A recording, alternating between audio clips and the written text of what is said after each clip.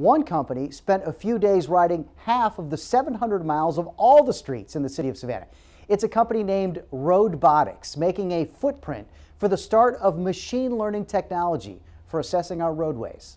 The whole idea behind infrastructure is that it's best when nobody even notices it's there. Which means a smooth ride from point A to point B. Of course, that's in a perfect world.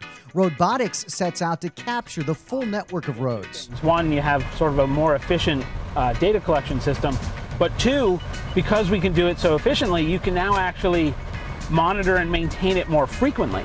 Whereas, you might have done it every few years, now you can do it every year or perhaps a couple times a year. Okay, here's how it works. Savannah provided RoadBotics with a detailed map.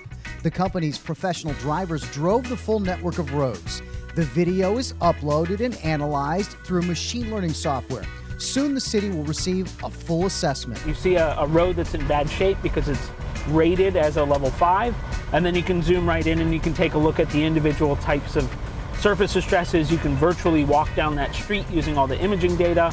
Roads keep changing over really short periods of time, so when you're able to assess and see what the status of the roads are on a regular basis and look at them objectively, you can have that data to plan better, more accurately, and actually make an impact on what to do next. Once you see something like a pothole emerging, that road is pretty much destroyed. And so there's several years worth of interventions prior to that moment that could have happened if we had a better understanding of what the current status of that network is. It's a process that takes a fraction of time than it used to, and at a fraction of the cost. In a matter of a few short months, the city will have all the data of half of all of Savannah's roadways. The better we can monitor it, the better we can maintain it. And so that's what we hope to help with the governments in doing is monitoring more frequently leads to better maintenance, leads to lower costs overall, and in general leads to better infrastructure.